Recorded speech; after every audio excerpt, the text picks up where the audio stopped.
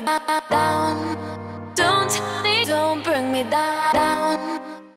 Yo, what is good, lads? We are back today with a new series, and as you can see in the title, it's called One Last Time, The Retirement Clause. So as you can see, you've probably got a kind of a gist of the idea. There are three players on screen. You've got Sir Alex Ferguson, Paul Scholes and David Beckham, and if you didn't know, they're all retiring this year, and they've all been a massive part in me growing up watching football as a child and just progressing. Ferguson's been the manager of the team I've supported for 15 years, so that's quite a long time. Like, normally guarantee if you lot don't support Man United, you've seen managers come and go at the team you support.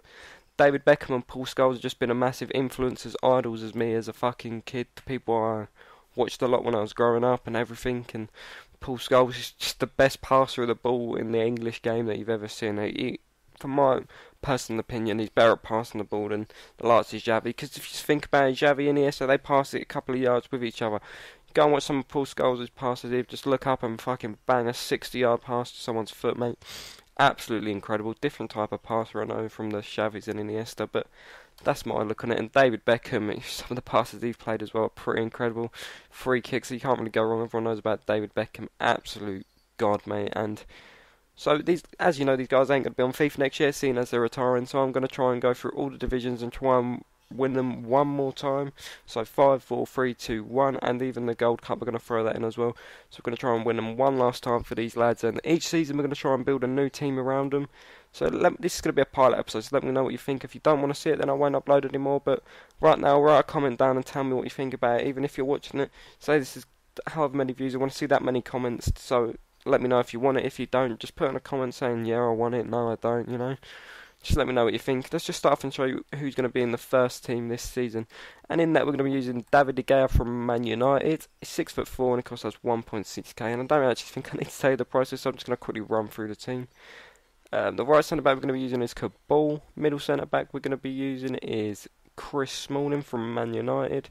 And the final centre back we're going to be using is Sacco from PSG, getting that link up with David Beckham. Left mid we're going to be using another PSG player, which is Lavezzi. Right mid we're going to be using an English player, that is Adam Johnson from Sunderland. And the cam we're going to be using is going to link pretty much everything up, is Wayne Rooney. So everyone there's going to be on 9cam, and I thought I'd go for some strikers I haven't used in a while in Di Natale and Mikkeli. So that's going to be the first team, lads, and this is going to be the first episode. I'm going to quickly go and edit out, go and play one game, go and edit out for you, put that at the end, and that's going to be the first game really, lads. So yeah, I'll be back in a couple of seconds when I've edited out the game. So yeah, see you in a sec. Alright, we're back with gameplay, lads. So when I played one game completely, and this was in Division 5, and we come up with a pretty decent team for Division 5. Full Poland team, and he was a pretty decent player, and it was a pretty decent team, 100 chemistry team. And yeah, he was pretty decent. Normally just going to come up against full bronze players. We do a nice bit of work with Di Natale, dribbling through a mass amount of players. But Lavezzi's going to go for a roulette on just get absolutely obliterated. And then we just call over the big man, that is Paul Scholes. And yeah, we just leave it to him.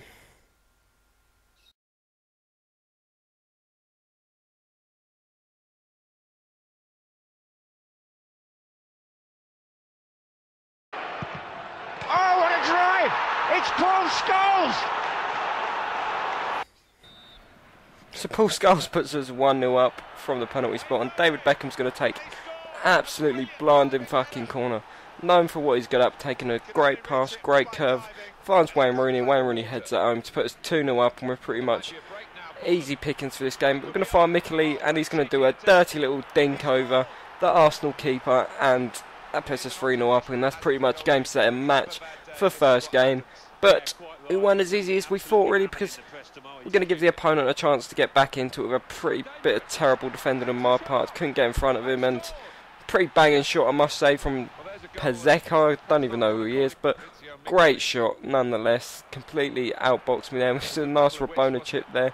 Fouls a bit, but we're going to get the ball back, and Mikkeli's going to do a dirty finish here with his left foot at the near post. Absolute pure dirt. Try and pick that one out, keeps.